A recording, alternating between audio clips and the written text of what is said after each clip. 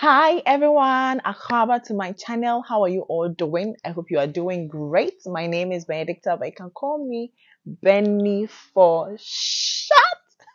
Okay, it's been a while I did that. I'm a Ghanaian vlogger and I am based in Accra. What I do on my channel, I do a lot of things on my channel actually, but I mostly do lifestyle. So if you're interested to see my journey as a woman, as a mom, as a wife, please do not go anywhere. Stick and stay subscribed to my channel, okay? And if you're a returning subscriber, I love you so much. Thank you for always coming back to watch my video. Please comment in the comment section. Let me know you're a returning subscriber, you're watching my videos, and let's chat. Let's just chat, okay? And I would love for you new ones to also subscribe and join the family. Click on the bell, click on it so that you get notified whenever I upload a new video every Wednesday at 8 p.m. Okay, so do not miss out. So if you're already watching this video, I know you've already watched my tour at the Kotoka International Airport. If you haven't, then please do go and watch that before you watch this, okay, so that you can understand what I'm talking about, okay? I also have a playlist, so you can go and watch my aviation journey. I have put everything together in a playlist, so you can go and click on it and watch. I'll be also leaving it up here so that you guys go and watch, okay? So I know you've already watched the tour. If you haven't, then like I said before, do go and watch it and come and watch this, okay? So I posted a tour to Kotoka International Airport, and I really actually did not really talk through the video because we had a tour guide and I just wanted you guys to just enjoy the tour with me.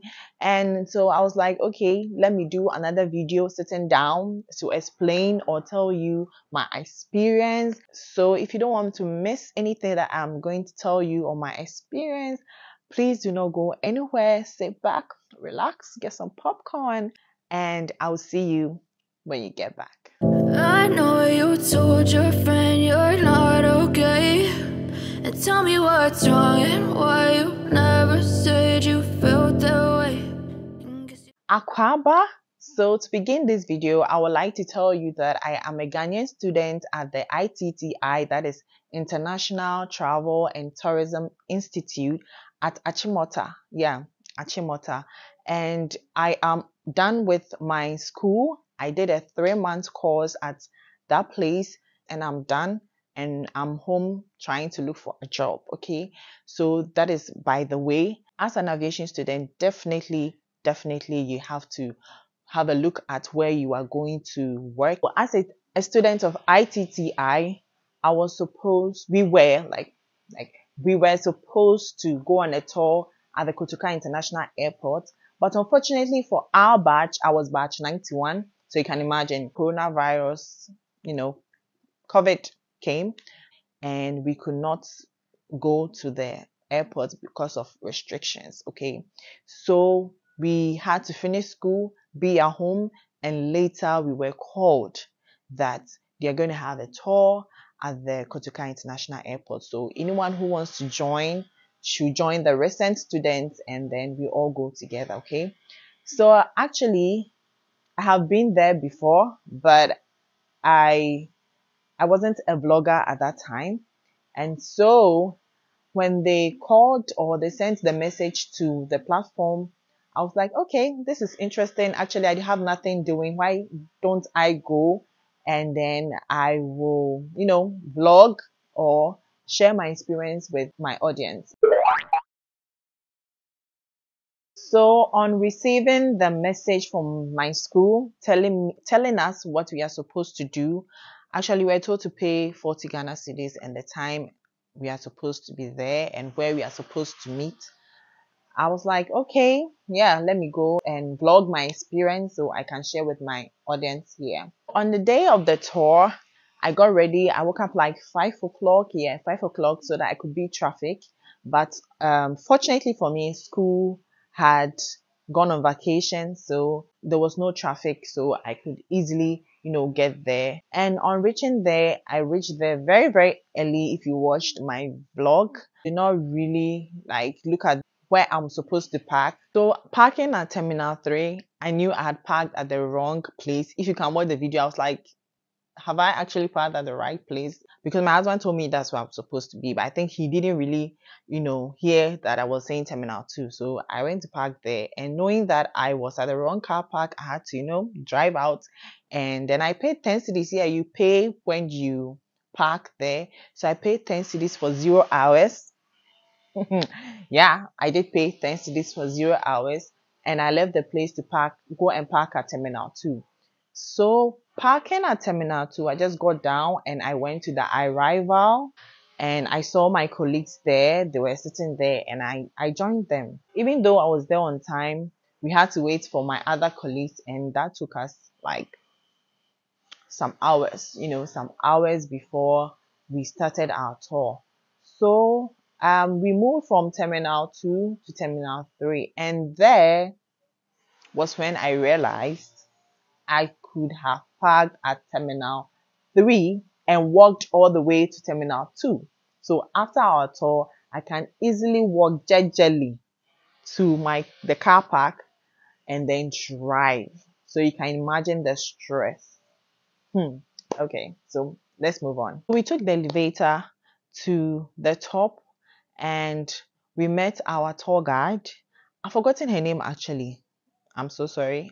I'm not good with keeping names if I'm not that close to you.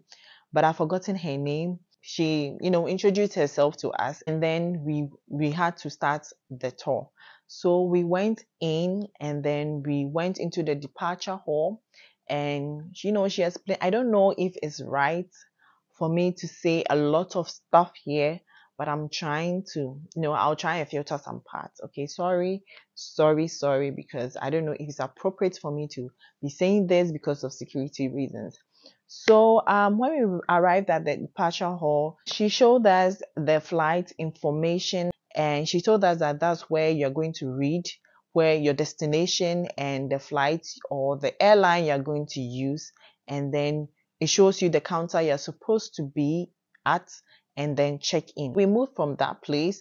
I was sad when we did because I wanted to know how they asked the security question that was really stressing us at the lecture room. So we wanted to know how they asked those questions to the customer. But unfortunately for us, we could not experience that. So from that area, we moved to another area where you can scan your boarding pass. There is a barcode on your boarding pass where you can scan on the machine, and then you enter immigration. Okay, you cannot scan it twice because you cannot do that twice. So when you scan it once, you just go, and then yeah. So that is for security reasons, and it's called I valid or I something. Please, if you're an aviation student here, please let me know in the comment section below, because I'm sorry. I know I'm supposed to be educating you guys, but yes. So from there, we went to the immigration section. There were two people who came to, talk to us. I've forgotten their name as well. And we were not allowed to vlog because of security reasons. I really like that area because they really demonstrated,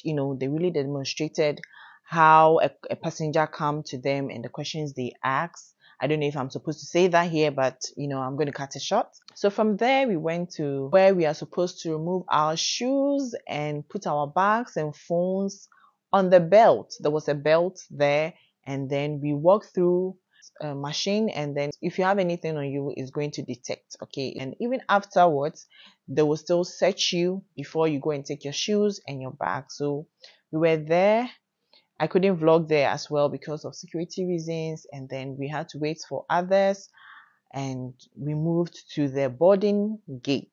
At the airport, we have the land side and we have the air side. So the land side is where the passengers are and the counters, the restaurants, but the air side is where the planes are, the taxiway. If you don't know much about aviation, let me put it that way. Couldn't actually go to the air side, and that is what I was like, we are aviation students, you're supposed to go to every area. Okay, but we did not. We were just standing at the boarding gate. We didn't have any demonstration because nobody was there even at the gate where we went, and there was no passengers and stuff like that. So we just stood at there was a big window, so we just stood there to look at the air side and watch what was happening. There was no plane as well. So we're just there and we're looking at it. So later we had a break. So those who wanted to use the washroom did. So while we waited for people to come from the washroom, we there sat at where the boarding gate was, and we were told that they had three launches. That is the Aquaba launch, the Decran launch, and the Sambra priority launch. And those are for the business class, priority, and but you can pay as well, use the lounge. So if you don't have that cash, auntie, brother, please go and sit somewhere and sip a cup of water and mind your business. Sorry for the shade, but yeah, that is it. And I was very disappointed because they didn't actually show us the lounges. We were told the lounges, and I was like, what is the main purpose of we being at the airport? Just to sit down and tell us this, but not showing us, not demonstrating to us.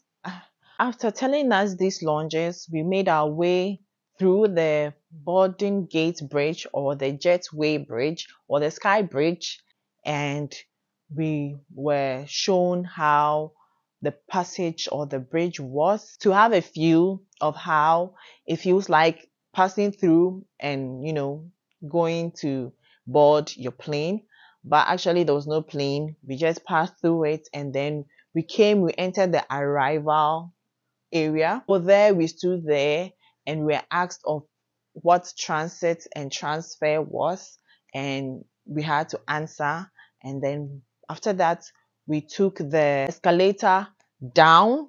We saw the transit and transfer passengers, and we were just showed. We didn't actually get close to it. I understand, because there were passengers there and they had to do what they had to do. So we didn't go to that area. From there, we went to the arrival hall. We saw the casserole where you pick your bag from and then you make your way to customs. And so there, we stood there for some time. We were asked some questions, and your girl answered a question, applauded. So from there, we passed through the Accra duty free, items, and then we went to customer service. Didn't really spend much time there because they just told us that if you need help, you just go to the customer service when you arrive. And from there, we went to the customs, and they told us the role they play at the airport. And after that, we just moved out. We took some pictures, and yeah, I went home. So what I would like to say I loved about was where we went to the immigration, and it was well demonstrated to us how it was done. That was the only thing that I really liked about this whole tour. And what I didn't like about this tour was, even if you watch my previous intro of my video, you will know that I was saying that as an aviation student, they are going to let us go to a certain place where passengers will not be able to enter. Okay, but unfortunately for us, we just went through like a passenger, and I didn't really like that because there were certain things I really wanted to see and be well informed. But unfortunately for us, maybe I don't know if for security reasons or anything, we could not go to such areas. And so that was what I really actually didn't like about the tour. But if you are new to the airport, I'm sure you're going to love it. And yeah, because I have been there before, so I've been through that process. But I really also love the tour, no doubt about that. Just that I felt that we could have done extra. But anyways, there are reasons for everything and why they did that, and maybe because of security reasons. So yeah, unfortunately, I had to walk to Terminal 2, pay, and then take my car. Actually, I could have parked at Terminal 3. That was what was paining me. That was what was paining me. But anyways, if you like videos like this, let me know in my comment section that you love it. Okay? And if you think that this video is going to help someone, a friend, a brother, a sister, or if anyone is inspired, go to the aviation school, please share. And yeah, I'll see you in my next one. Bye. Love you.